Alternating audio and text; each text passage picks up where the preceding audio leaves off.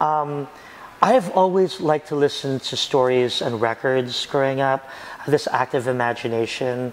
And by the time I was in fifth grade, I decided that I was just going to be vocal and just about my identity. Even at fifth grade, I was not going to be silent. I was going to be the person who read out loud and was dramatic and was going to do plays. I decided that acting and theater was just going to be the way to survive. And it was the way for me to escape the suburbs of Maryland into DC. Nobody's going to tell me that I can't act, so I just started to write poems, and I started to perform poems because it was the 90s and multicultural literature was booming. And I thought, well, I could write my own poem, and I started to perform the poems, and people gave me standing ovations, which never happened because I was always like servant number 4 or like, you know, these small parts. And so I said, I don't know what spoken word poetry, slam poetry is, but I'm not going to act anymore. I'm just going to tell my story. And I think people responded to what a gay Filipino poet has to say. And this was before Will and Grace. This is before the internet. I was like writing on a word processor, you know, remember those things?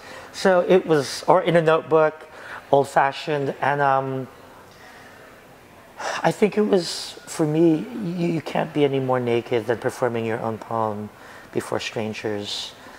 But it was sort of the truth that I could be me.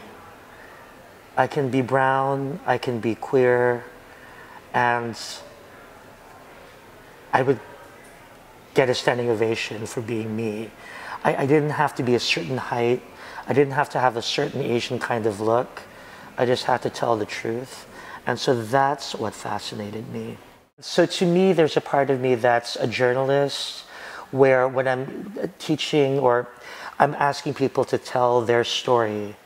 And I think because my story was never told, the story of a Filipino family, when do you see that? So I feel that everyone's got their story, and when people are silent, it's like, no, you can write because you've got your own point of view. So to me, that's really important. Especially being isolated growing up in a Filipino-American family, the fact that I can connect to people is important. So I think the connection that I can connect to the folks is really huge. I think that's why I like slam poetry, because it is theater in 5 minutes, and because I was silenced. Give me 5 minutes and I will change your life.